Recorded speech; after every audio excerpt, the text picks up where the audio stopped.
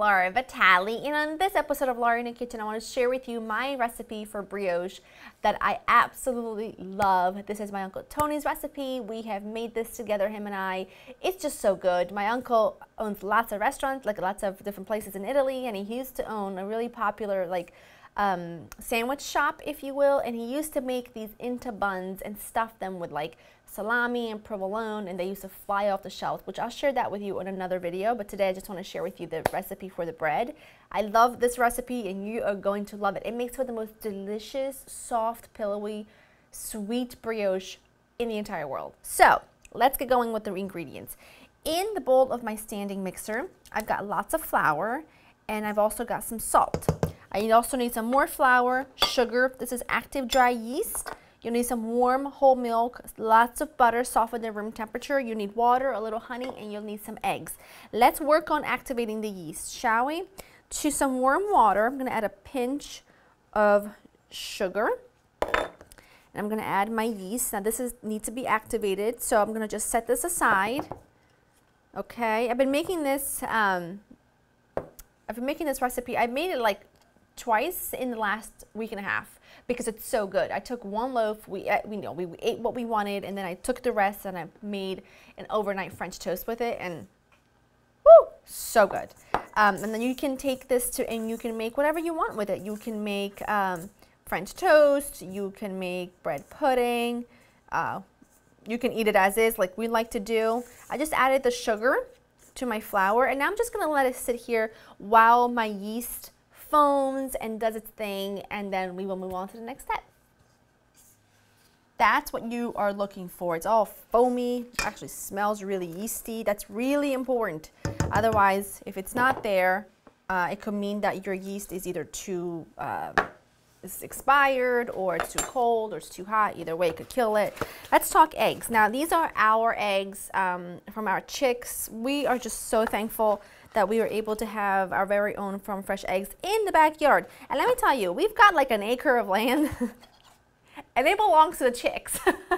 They are so happy, they thrive. Our neighbors are really fantastic because they have chickens too, so it's the sweetest sight, especially when you see Mia running after her chickens and they're all like running. It's the best. It feels like a little part of Italy here. It's amazing.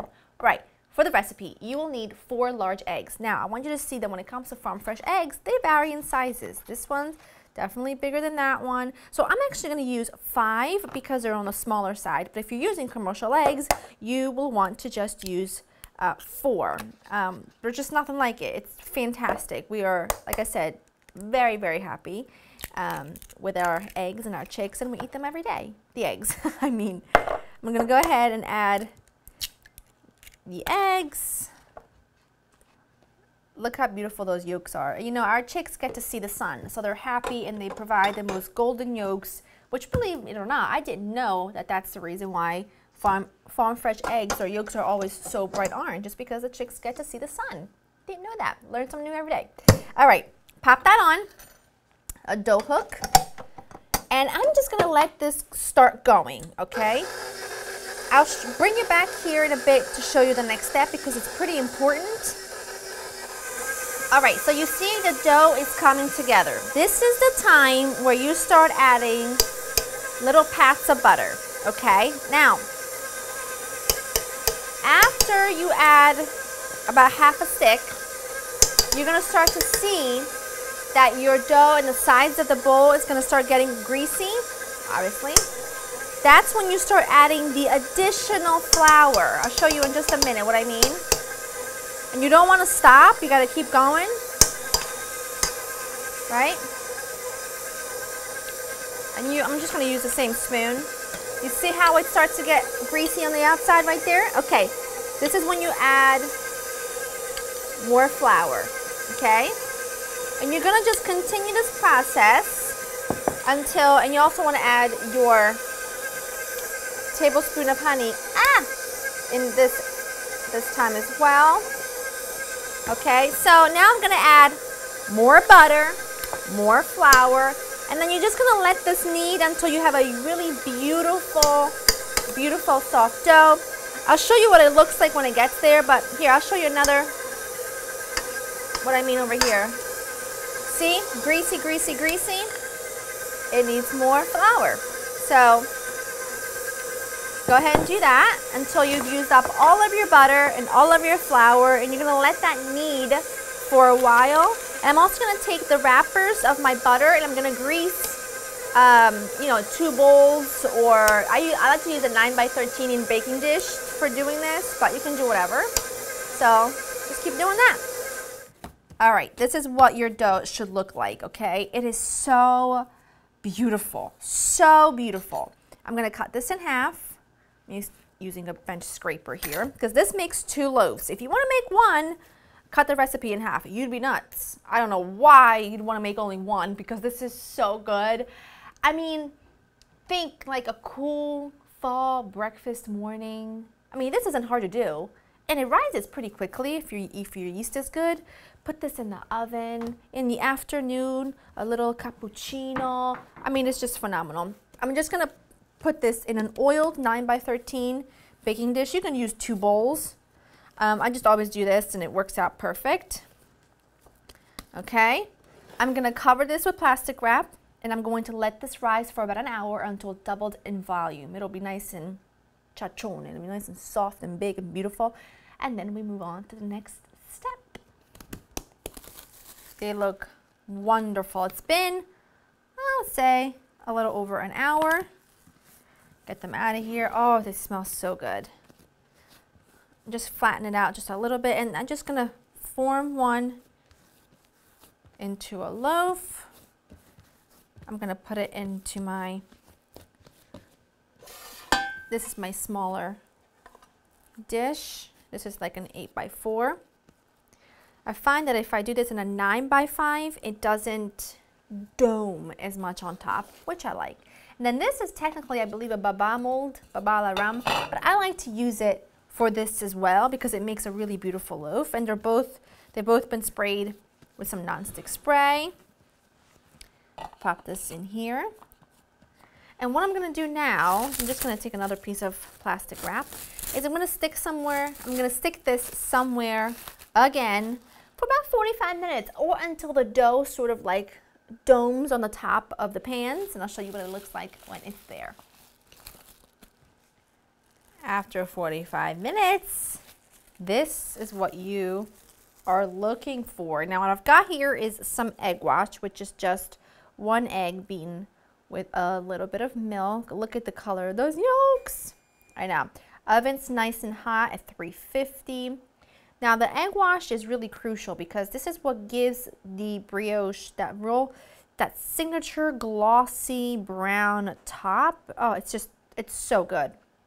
And it also acts like edible glue because I am gonna sprinkle some pearled sugar on top, and it's gonna just give you that extra layer of delicious crunch and sweetness, and I just love it. And we've said this for a long time that every time I use pearl sugar, I think of my mother because she doesn't decorate or doesn't do anything fancy to anything she bakes, but she always tops things with pearl sugar, and that's her effort, and I appreciate that because I am not a decorator either. But this just gives it such a beautiful look, and it's going to go into my oven at 350 for about a half an hour. It'll be really beautiful golden brown on top. I'm going to leave it in the pan for 10 minutes, and then I'm going to put it on cooler racks so that they can cool completely. And then we slice and serve. These are gorgeous. Remember, they were in the oven for 30 minutes. I left them in there in their pans. Oh, it's so soft. I left them in their pans for 10 minutes. Then I put them on a wire rack to cool completely. It's not cool completely. It's still very, very, very warm. You can probably even see the steam, but I couldn't help it. Best brioche ever. Go to my channel, my website.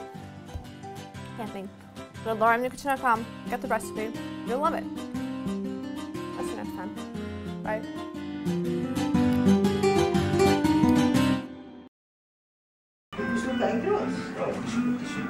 Capito? Metà tu fai il cirillo, fai un che la metà mettiamo qua. No, palline piccoline. E quindi insomma sei senza questo coso. E ne hai visto qua, guarda! Guarda! Uno piccolo, piccolo. Adesso quello che c'ho, Make brioche. La brioche solida, Gio. Che sta qua, no? Più grande. La unica è facile che l'ularo tondo, ok? E qui uso this one.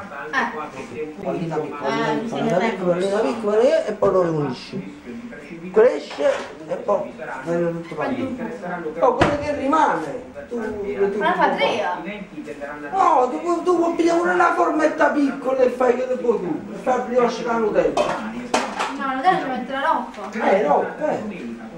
Allora, questo impasto qua, o mette qua o mette direttamente in due cose? L'impastato.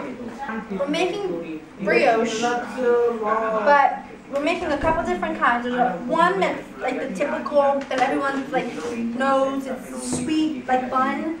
And then you come to Italy, you gotta add some cheeses and meats in it. So that's what we're making in one half. Sì, ma non è così che stiamo con i zingaro. Fa niente, fa niente. No, Ma gol! E quando mi va a cadinda? Ma perché non si pigliano...